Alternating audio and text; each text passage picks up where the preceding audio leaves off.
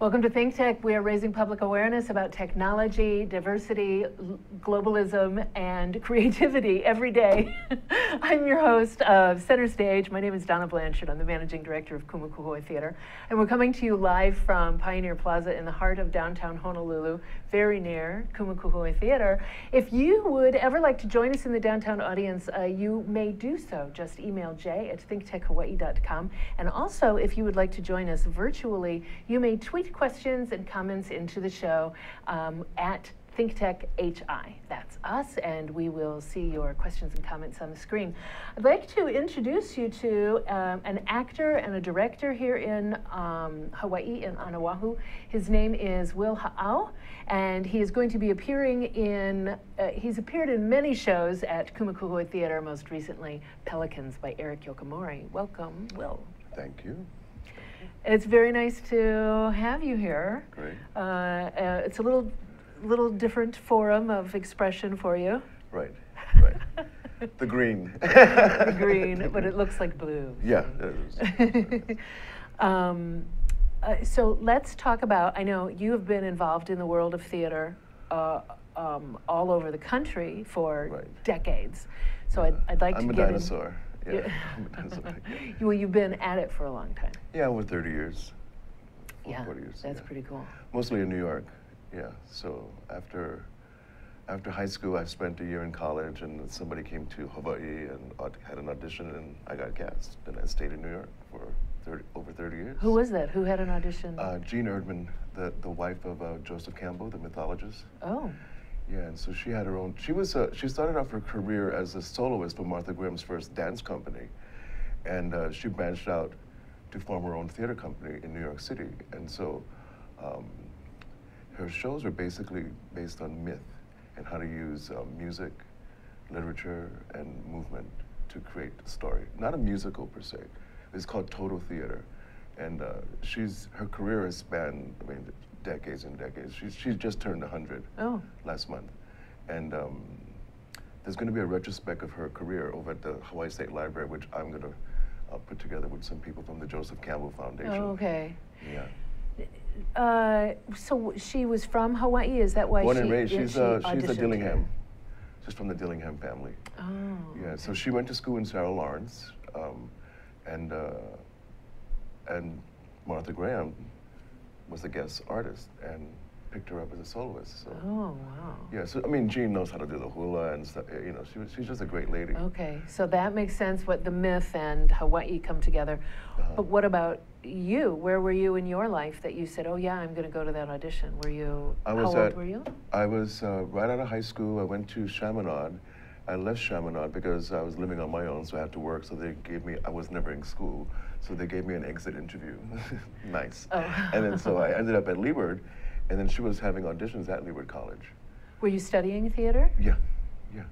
I took a theater course from David Johnson, and just so happened then I was picked, and next thing I knew, in a week I was in New York.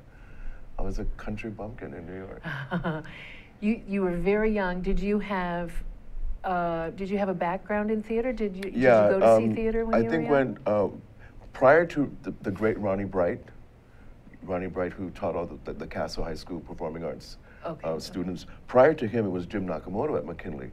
So I mean, it's a 1,000-seat theater at McKinley High School, and we did 5 shows a year. We had a season, like every other theater company. We had a season, and we had professional people coming in to train people. We had professional people coming in to show us how to design lights, work tech, make costumes, build sets. Yeah, so I had all of that training way before. So when people go to, like, you know, the stage terminology, I mean, I already knew that. Yeah. You know, so it was no big deal. Okay, so you had that kind of background. You had some chops. And I did, yeah, at and a I did very some young age. HTY shows, you know, in high school. You know, so okay. So it wasn't. I wasn't too shocked. I was shocked when I got into when I realized I was in a professional world now. Then yeah, because you didn't even have a lot of time to aspire for that. You just were there. Yeah, and then I got my equity card, so then I got my agent, and you know, so I was just very lucky. Huh?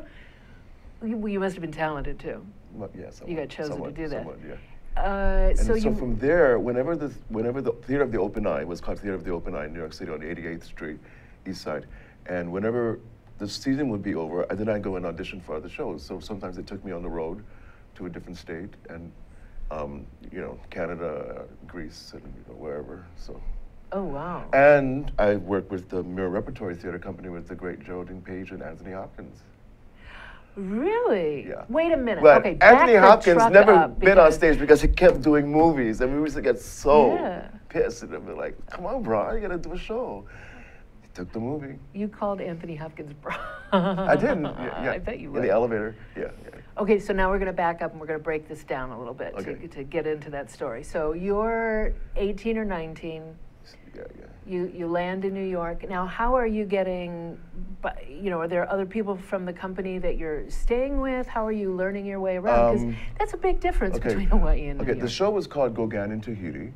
And so I wasn't the only one from Hawaii that she cast. She cast Renee Ane, Amador, and I forget the other woman's name. And Kathy Paula from the great Paula family here. She's with Will Kahele over at Aulani. Oh, okay. She plays one of the storytellers there too. But she had a career in Waikiki back in the day when everybody had their own showroom. And her father was the great pianist, Rene Paulo, who's been around forever, you know. So she was cast as Gauguin's Tahitian lover, and I was a friend, the cast is the friend of her and whatnot. And so when the show closed, it lasted, I think, maybe like, I don't know, 5 months. It ran for like, you know, pretty long time for something that's off Broadway. And then I stayed and then auditioned for other shows and whatnot. And then Jean kept using me to, you know, be in other shows. So she kept using you, and you just learned from other actors how to. Yeah, being around. What was the tabloid that you read for auditions back then? And I read part of the script. It was a code reading. Oh, but to find auditions to go to. Oh, see, well, you know, in New York City, they have 2 newspapers. One is called Show Business, and one is called Backstage. And so everything is auditions. It's unending. And that's how you know where to go. Yeah, Okay. But there's union auditions, non-union auditions. There's educational auditions. You know, all different types of work for a member of Actors Equity. You know, the union. They really take care of you. Okay, good. Union, all right, so this is part of how you got along as a very young man, finding a and the company and the company was made up of people who live in New York, so they took care of us, you know. So when the show closed, everybody went back home who was from Hawaii, and I stayed, you know, and so people took care of. They you know, they were very nice. They took care. And your family was supportive of this. Yeah. And it's surprising because there's so many people from Hawaii in New York City. Well, it's an island. That's true, Manhattan. Yeah, and but a lot of them are in the profession. Yeah. Whether it's in administration or on stage performing or writing. I mean, like Susan Stanton, she's a writer in New York City. Yeah. The guy who was the general manager of Carnegie Hall is from Hawaii. Oh yeah. So a lot of you get a lot of like musicians, like orchestras from high schools and whatnot. They go to Carnegie Hall because he's the connection there. Oh, nice. Yeah. Well, good to know we have. Yes, and whenever somebody new from Hawaii would come into town, the core group of Hawaii people would have a party to welcome the new person in. So nice. Yeah, it was really nice. Really so you brought the aloha. Yeah, and then every year there's a May Day in the park. May Day is Lay Day. Potluck. All the Hawaiians come with their friends, but it's done in June because of the weather. Yeah. And so, you know, so I think everybody, after you close the show, you just go on to the next one, you know. Sometimes you won't see a friend for years because you're constantly doing shows, you know, moving around. So you ended up, you had your home base then in New York, and you Manhattan, had gone to auditions that took you around the world. Yeah. All over the place. For how many years? How long did you live away from Hawaii?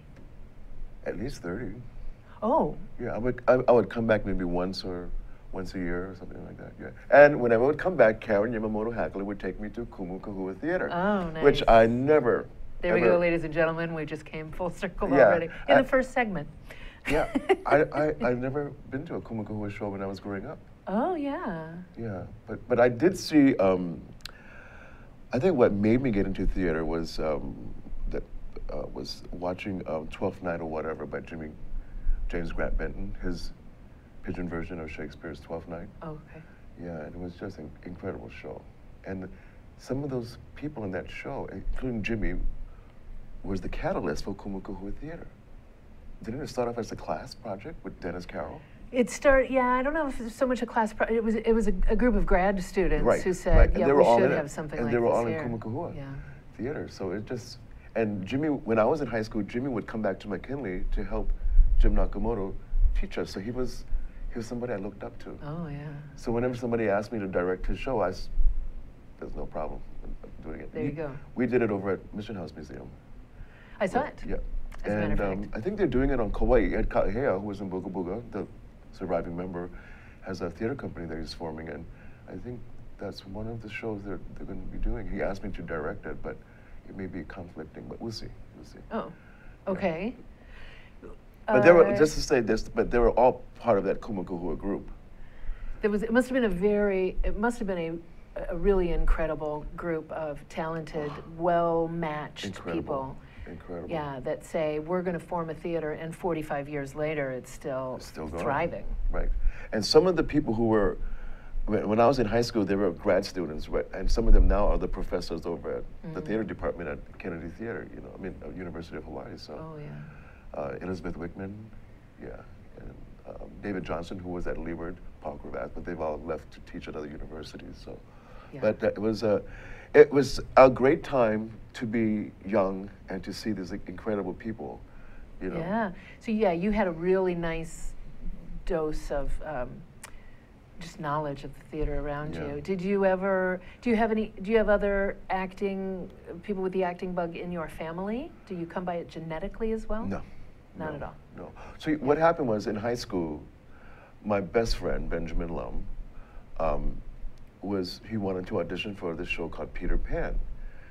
And I just went along with him, right? But they needed guys, so I just put my name on the list. And next thing you know, we just got up on stage, they had us move around, and I got cast as a crocodile. That was the start of my theater career. Yeah, That's a big important role there. Yeah, and I did it only because of the fact that I think when I was growing up, when I was growing up, I had a really bad stammer. Oh, yeah. So I went to the English department, speech department, to take a class, but it was all filled. It was filled. So I ended up in drama. And that summer, I never stammered. And that got rid of it. Yeah. I credit theater with a lot of my reading ability, because you audition with a cold read. Yeah. Man, I can plow through just about anything. So, over the years, I've come to believe that, theater, the arts, is medicine. Yeah. It's really healing, it's medicine. I agree. It's healing, it's educational, it's bonding, it's a community, forms a community collective like no other. Yeah, without artists, there is no community, because we mirror what's happening in the world. Right. If nobody's there to show you it, it just slips by, so. Ooh, hold that thought. We got to take our first break. Okay. Let's come back and talk some more about that. Okay, look at that. It's our first break already. Please stick around. We'll have more of Center Stage in just a moment.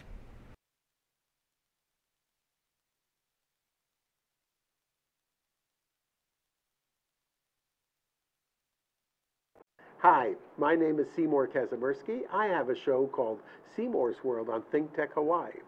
Our show is about opening minds and facilitating conversations. To tell you the truth, I have no idea what we're going to be talking about. I have no idea who our guests are going to be, but I guarantee you we're going to have lots and lots of fun. Aloha from Seymour's World. Aloha, I'm Kaui Lucas, host of Hawaii is My Mainland, here on Think Tech Hawaii every Friday at 3 p.m. We address issues of importance for those of us who live here on the most isolated landmass on the planet. Please come join me Fridays at 3 p.m. Mahalo.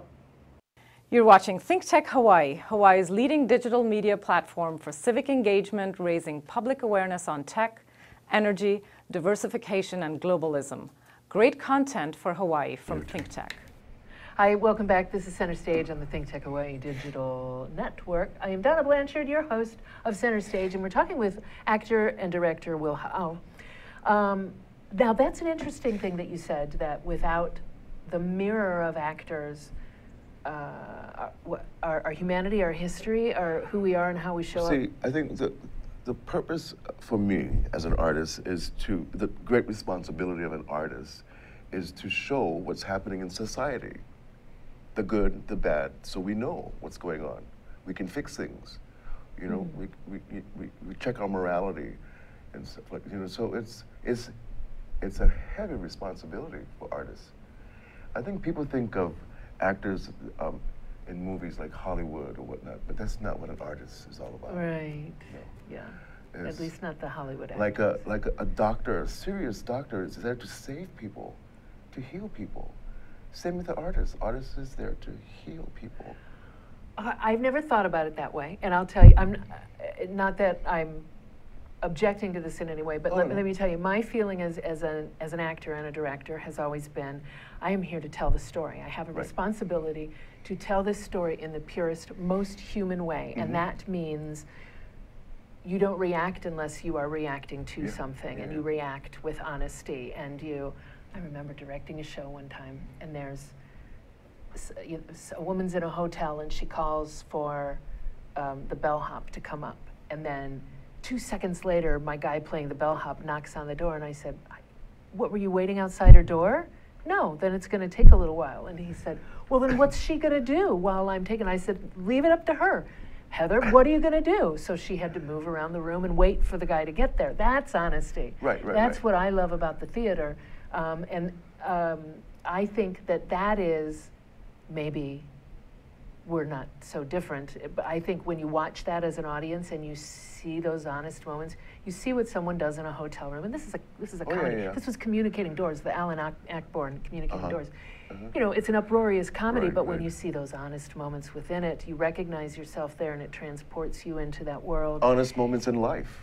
Yeah, but for me, you kind of escape real life. Right. And then the conversation that you bring out of it, I never thought of it in terms of actually, yes, we're relaying the human experience, and that does change, you know, throughout the millennia. Even if it gives somebody, even if the person is so total opposite of what you're sharing, if they pause to think for a second, just for a second, something will come back to that person. Right. You know, so their objectivity may change, you know. Okay. It just allows them to feel differently. The heart, the compassion gets wider, you know, so. Okay, I love that. No, I love that. Okay, you got me. Yeah. So that's why I love doing theater. I mean, and it's a joy to share some goodness around the world. It's a joy. Yeah. How can it not be, you know? Well, there's especially when you're playing someone awful or horribly wrecked. Yeah. That is so, it's cathartic and it's moving as an actor, but also when you know the audience is with you. Right. And you're really telling that story and they're experiencing it. They're learning. They are learning. Right. And the great thing about Kumukahua Theater, my experience so far at Kumukahua has been just joy. We're telling this incredible stories about Hawaii and its people.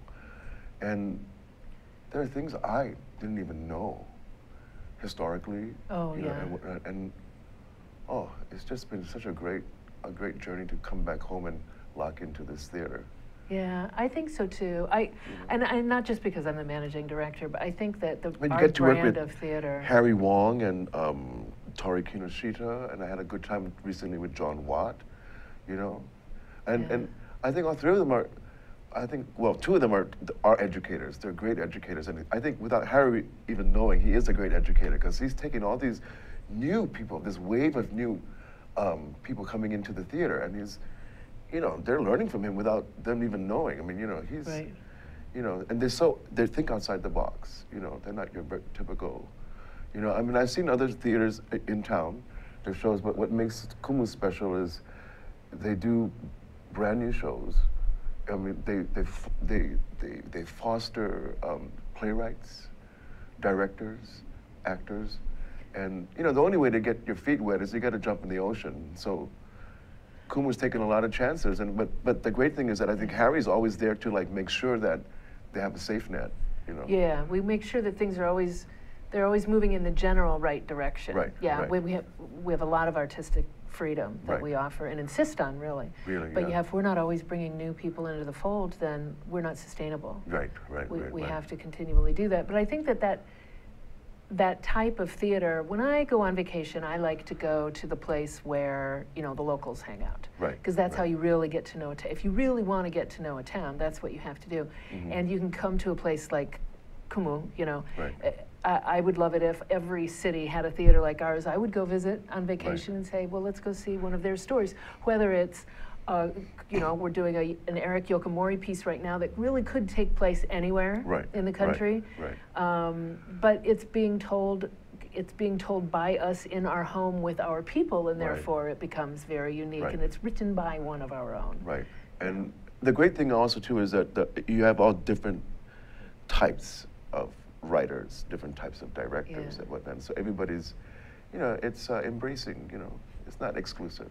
It's inclusive. No, not at all. We can't be. Or we're not alive.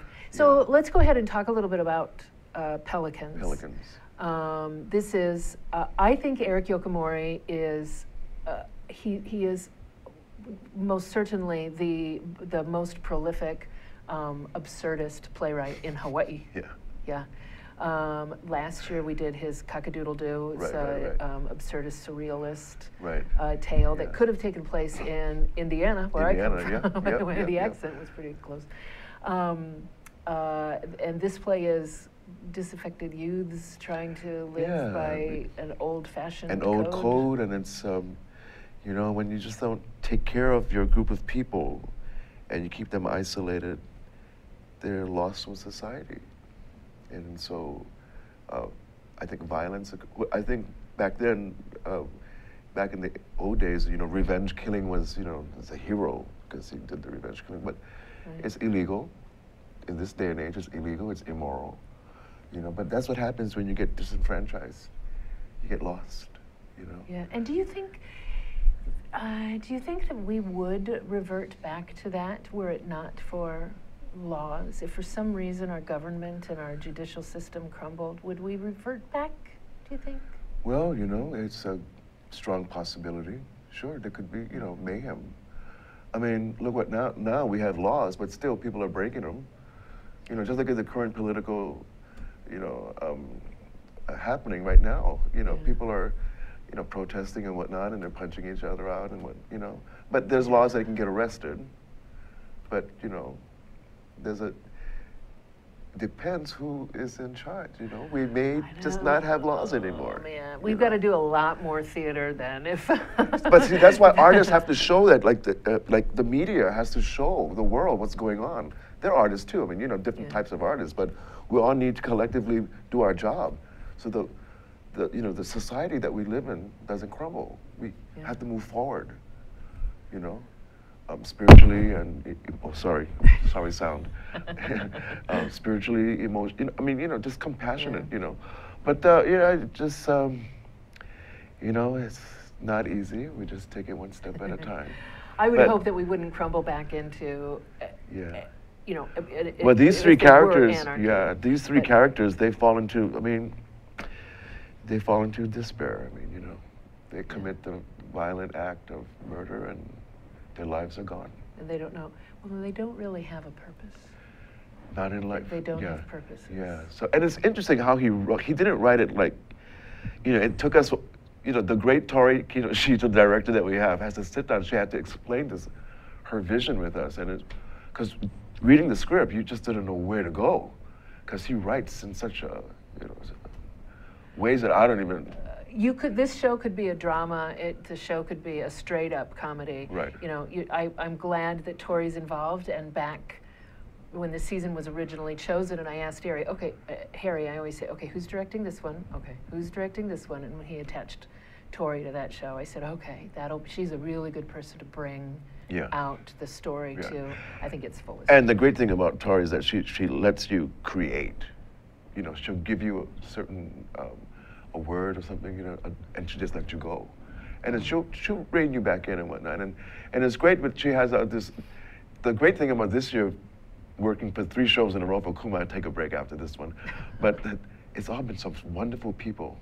That at every cast, there's always new people that have never been to the theater before, that worked in the theater before, and watching them experience a Kumu Kahua experience has been really wonderful. Oh yeah, because it is so different. Yeah, and it's just so, because it's so personal, the space and the audience, you know, and I can see them, just the whole process. And Tori loves her actors, and so there's some people who have never been to the Kumu stage, and what 19-year-old boy Gabe, first time, and I could see him being nervous, and now I see him, the transformation is just wonderful. He's just, because I think everybody just sort of embraced everybody, so he's like, he's just confident now.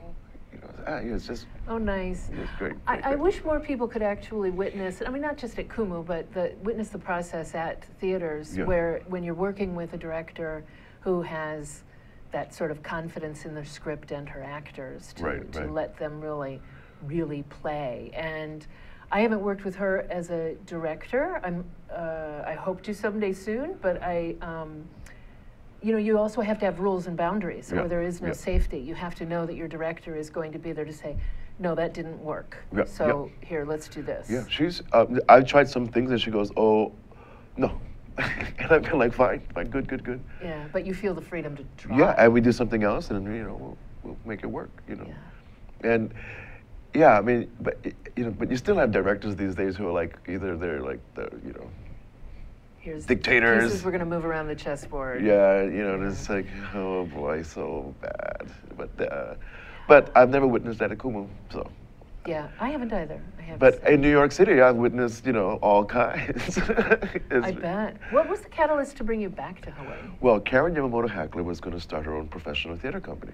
Oh, I remember her talking about and that. So I came back and we did a whole year. We got paid professionally, like every week, full medical coverage. She had a board member, everything. We traveled all the islands. We performed. It was to take theater to places where there was no theater. We performed at a Buddhist temple. We performed at a lo'i. We had to go down to this valley and we performed at a lo'i. And I said, who's gonna come to this? They said, watch, the whole town came walking down the hill with food, with chairs, with torches. Wow. That's theater. That's the purest sense. And they just give and then they give back to you with this food or whatever they have, you know. Oh, wow, but it wasn't sustainable. She didn't well, have Karen, after a year, Karen got word that she got cancer. Yeah, but so I said, just take care of yourself, and you know, and we'll come back to it whenever you're ready. And it's been over 5 years, and so she's like, okay. Yeah, you maybe know. the time's coming back You know around. her, she's great there, yeah. Yeah. But she's the one who would always take me to Kumukuhua. When from New York, I would come back to visit, she would always take me to Kumukuhua. Oh, nice. And I remember at least 2 of the shows that I saw that I just loved, yeah. Awesome. Oh, we have to go to our second break already. Okay. Yeah. We're gonna be right back. You stay put. We're gonna be back with more of Will Ha'au on Center Stage. Okay, this is Think Tech Hawaii, and it's Wednesday. Every Wednesday is Energy Wednesday here in Hawaii, the state of clean energy. 4 to 5 p.m. every Wednesday. Come and listen to us. And just to show you what I mean, I'm going to ask Sharon to tell us more. Come and see us every Wednesday, as Jay said. And we have people like Jim Albers from HECO here and co-host Ray Starling here every Wednesday. We not only go on Olelo and OC16, but also stream live. So please come visit us, hear about the latest in clean energy. Okay, Jim, you've been here. You got any comment on all this? As important as energy is in all of our lives today, this is a great forum and a great format to vet those issues. So I encourage everybody to listen in and participate. Okay, Ray, what do you think for a close? Well, I think this is the greatest show in the energy world here in Hawaii. You can come here every week, 1 hour, and catch the latest on what's happening and hear from the people who really know what's going on, like Jim Alberts. We appreciate your coming today. Thank you. Ray Starling, Sharon Moriwaki, Jim Alberts, and Jay Fidel here in Hawaii, the state of clean energy. 4 to 5 p.m. Wednesday. Aloha. Aloha. Hi, we're back. This is Center Stage on the Think Tech Hawaii digital series. We're talking with Will Ha'au. What were you just saying? You're working on a couple different... Well, Kumukuhua is co-sponsoring the Play Builders. Oh, it's a part of our Dark Night series. Yeah. So I'm doing Monday night and Tuesday night. The New Play Festival. Yeah, so I'm reading one on Monday and I'm reading another one on Tuesday. Yeah, I think it's really, I love it that we're able to give a space to Play Builders to do that. That's kind of a really natural alliance. You're fostering all these playwrights, and the fact that you guys are having one evening just for young playwrights. Yeah, that's cool. That's Terry. That's Play Builders. They put that together. I think that's awesome. And we also worked with the new Playwright Festival a few months ago that was put together by, what's her name? I interviewed her. She left the island. Oh, I hate it when this happens. We just had another new play festival about 6 months ago at the theater. And I will think of the name of it probably after the we're show. off the air. After the show. But, you know, so, and we work with the 1 Minute Play Festival also. Right, we were in it. You and I had a scene together. We got to be on stage together. Yeah, that was hilarious. That sort of thing, when you just have, you got to have a ton of scripts constantly in the hopper. I was just working on a grant proposal today, and I you know, looked at my old grant proposal and it said we're always working with playwrights to develop scripts, and it's really, I put the word new in there. Right, You have to keep going. It is not enough that you did Lee Cataluna, we love all of your work. Now write something new. Right, right. Now what's next? Now what's next? You right, know? yeah. Because you gotta keep going. You gotta have something in the hopper. Yeah. So I look forward to Monday. Well, I look forward to that week when we host Play Builders over at Kumakahoa Theater. Yeah, that's the first week in April. Yeah. So I'm looking forward to hearing the beginnings of a birth, you know, of a play. Yeah. Because even when they're very in that nascent stage where some of them, you know, it doesn't look like they have a lot of potential, they always have potential. Yeah. There's always potential. And, you know, you have to go through the stage, right? You know, like when you're growing up, you got to go through a stage, you know. So this is the beginning when you get a little feedback from the audience, and then, you know, hopefully it'll inspire them to, you know, to keep going. Yep, it can be exciting. Yeah. If you don't mind, you and I have talked a little bit about this before. I'd kind of like to talk about it some more, and that's critical analysis of theater, because I feel like in a lot of arenas, especially when you have, you know, a smaller group. I'm from Northwest Indiana. You know, we have a group of theaters there that would be reviewed, and it's roughly the same size geographically and population-wise as Oahu. One thing that I notice on Oahu is that we do not have a lot of critical analysis, or we don't make a lot of room for real critical analysis to say this didn't work.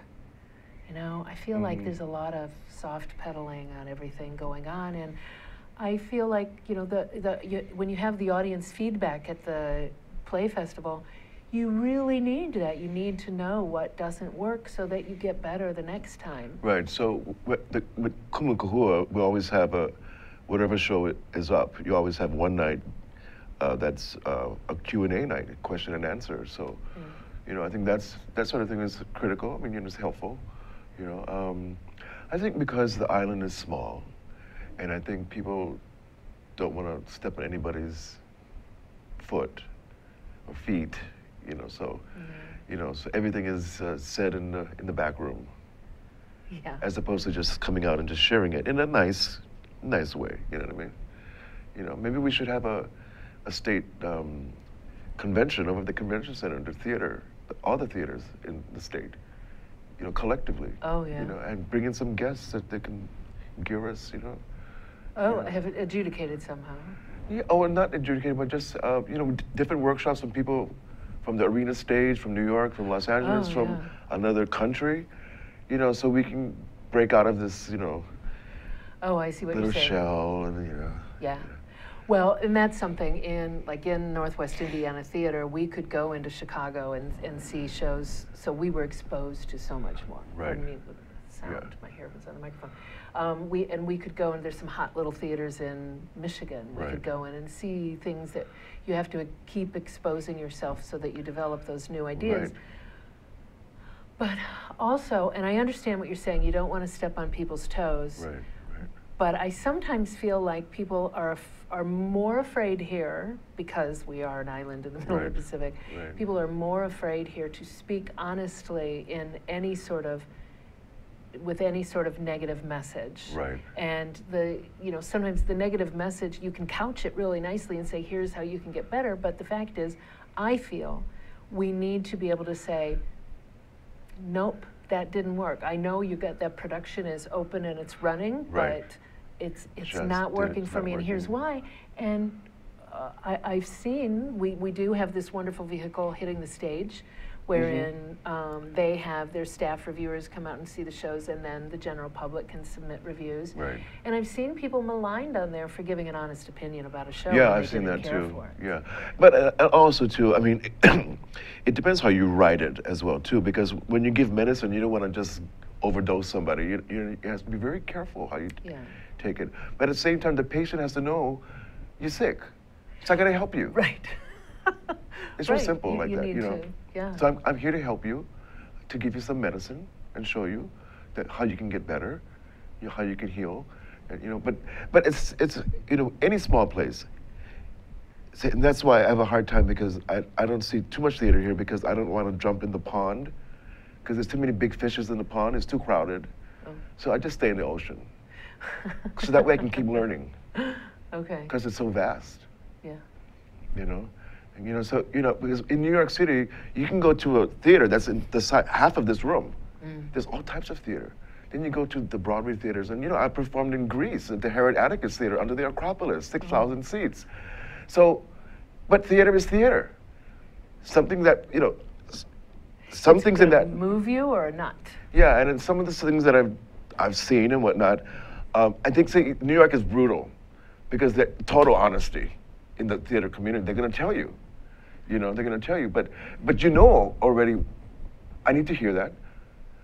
I mean, directors, especially writers, they love to have this feedback, and they want to know what's not working, you know? And the directors want to know what's not working, so we can make it better the next time around, you know? Right. I mean, I know like a certain theater in California, they kept using the same people over and over again because it was nepotism. And finally, people were just getting tired, because nobody had the decency to say, you know what, you gotta stop casting your family and start casting the community, because people are getting tired. No, but it went on for years, nobody said anything. Yeah. They finally, when it did happen, it, you know, the whole thing shifted, and now they bought a new space, and oh yeah, it they took got them, some but new it talent, took, opened but it some took doors. them years, you know. I'm not gonna say the group's name, but don't. No, of course not. But it took them years to finally, you know, just come out with the truth. Because I think people get scared. They don't want to hurt people, you know. But it's not about hurting people. It doesn't have to be. Yeah, no. And it's like you said, when it was hitting the stages, I've read some reviews. But there's sometimes people who write it, they got to be careful too, because sometimes they write it in a purpose to hurt somebody. Right. There are some critics who really relish in writing a good, scathing review. Putting together a review that's really going to slice and dice it. And that's not what I'm talking about. And then some people from the community, if they don't like a certain person personally, they will do certain stuff too. So that's not helpful. So that's really, but see, that's when an artist comes in. You got to show that in your art someday. Look what people do to hurt each other, you know? Even in the art field, you know. There was back in the day, to write a review was a science. Now everybody wants to be a star. Oh yeah, that's their platform. That's their, like people who used to, like Walter Cronkite, who said, after I go, there's nobody gonna. They all want to be stars. You know. Yeah. Yeah, that's true, and that doesn't help humanity. But it does reveal it though, where our mindset is right now. Yeah. So we're entering a really awkward place in our history, but. You know, we still got a lot of good, so there's always hope. We still have a lot of good, but it's like, what was the joke about Donald Trump, that he's the equivalent of the Facebook comment section? Do you know what I'm talking about? Oh yeah. Oh, well, there's so many jokes about him. Yeah, so I can't figure that one out. But this is a prime example. This is a prime example of I do believe that we can grow and learn and heal communities and lives through art. Yes. But then we have, sort of at war with art right now, we have something that could be really beautiful, the democratization of news and opinion. You know, we all have platforms everywhere. We have Facebook and Twitter and Snapchat and Periscope. We can all broadcast our voices. Right. So many people are doing this that it's like we're grabbing onto, here's who I'm going to follow. I'm going to follow Taylor Swift. I'm going to follow Kim Kardashian. I'm going to follow Donald Trump. Right. You know, and Yeah. we need to, I have confidence in our society that we're going to scale things back a little bit, and we're going to Right. be able to eventually say, well, no, but really, now Yeah. we have a world to run. Well, you know, when something new happens, it's a gluttony of, you know, and then we've had the fill, and then we sort of settle down, you know. Hope So I don't think we've peaked yet. You know, I think it's more to No, come. we're- But as long as people, you know, they can write their little tweets and whatnot, but they got to put a face to that. Put your face. In other words, somewhere down the line, you're not going to tweet anymore. You're going to talk to me personally. Yeah. You know, we've lost that sense of connection. Well, yeah, there are a lot of people who Physical tweet connection. and they don't have the connection with the people next to them, but they have, maybe they don't care so much about that opinion because they're reaching a much broader audience. Right. But eventually it does need to come down to actually being present in the room, and that now you're talking about Kumakua's next show. Yeah. It's making Oh, a really yeah, big yeah, right. hashtag I am bad at this. It Yeah, makes a because really big after a while, I mean, statement about it's just going to be words, and I don't care because And I don't see your face. who you're gonna I care don't see about. how you're saying it to me. It doesn't matter. So we just have a couple minutes left. I'd like to talk about, if we could, really briefly, since this Pelicans is a neo-absurdist Yeah, show. strong language, so people got to know that too. Yeah, very strong language. Can't see some of the lines on the air, but Yeah, we can't say a lot of them. I had to be very careful when I wrote the commercial. What Yeah. could actually go into it. because remember we were, you know, when you have a date, I mean, you say like, okay, script has to be, all lines have to be memorized, so you can call for lines. So people go like line, and And the line Line. is this. The lines are all words we can't say now. Yeah. Well, and yeah, you switch a lot between, and you have a lot of dog. yeah, Yo. listen, yeah, you have a dog, lot in yeah, there. yo, word, you know. And you know what? I thought about this the other night. It's really a long poem. It's just it's a poem. It's a long Oh, poem. that's an interesting. How it's way to written. think of it. You know how everything goes fast and then slows down. You know, all the characters are archetypal. You know, archetypes and stuff. Like They are, but you guys are all approaching them from a very honest standpoint. Yeah, That yeah. you're not. These are not caricatures. You are Right. not making fun of these people at all. Oh no. You know, I interviewed Eric Yokomori, and he said he notices characters, and he will write notes about the characters, and he writes a play when he has enough characters. Oh, And then he just puts them interesting. in together and sees how they. You know, he came to interact. see it the other night, and then he was very happy. Oh, good. Yeah. Oh, I'm glad. Zuri's showing our website there. Awesome. Lest we forget to mention, the show opens tomorrow night. Pelicans runs through April 24th. We would love to see everyone come to Kumakua Theater. I guarantee this is a show like no other you are going to see anywhere else. That's Yeah. all there is to it. And directed by the amazing Tori Kinoshita. Will, thank you very much for being here. Oh, thank you. It was Nice about time. time I had you on, huh? Yeah. It's nice chatting with you, Great, as great, always. great, great. I would also like to thank you for being here. There's a few more people here I'd like to thank. Rich Prapus, who's our floor manager right over there. Thank you, Rich. I'd also like to thank Zuri Bender, who is in my ear, our studio overlord, and Jay Fidel, who somehow manages to put all of this together. We will see you next week here on Center Stage. Bye.